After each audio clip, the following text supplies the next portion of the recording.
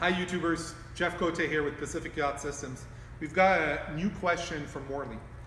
Morley asks, good morning and happy that I found you in Northwest Yachting Publications. So we write every month a column in Northwest Yachting. A quick question regarding placing 110 volt AC receptacle in the engine room with gas engines. I just purchased a carver and would like to place a small electric heater in the engine compartment for the winter season. So here in the Pacific Northwest, that makes sense. It's not cold really in the winter, but cold enough that it makes sense that you might want to have a heater. The previous owner ran an electrical cord from the galley. I question, firstly, how safe that is, and second, only if possible, do you recommend for both the receptacle and the wire in the gasoline engine room? Well, Morley, I'm glad you asked that question because there is something to be seriously concerned about doing AC wiring in a gasoline engine room.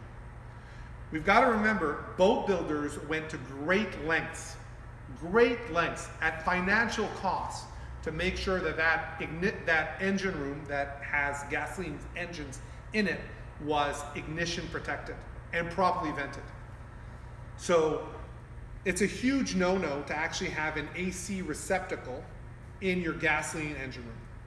And the way to go around that would be to actually hardwire an ignition protected heater for your engine room, but not one that you can actually connect or disconnect via an AC receptacle. You simply don't want to have any sparks or the remote possibility of a spark, because remember, it's possible that your engines are not running and you have a gasoline leak through a fuel filter, a fuel line in your engine room, and you don't want under any circumstances the chance of having a spark in that space. So the way I would do it is I'd find a ignition protected heater and I would hardwire it in the engine room where you have no ability of disconnecting or reconnecting it, so that it's absolutely 100% safe for your boat. So good question, something to care about. Thanks for watching everyone, and send your questions our way.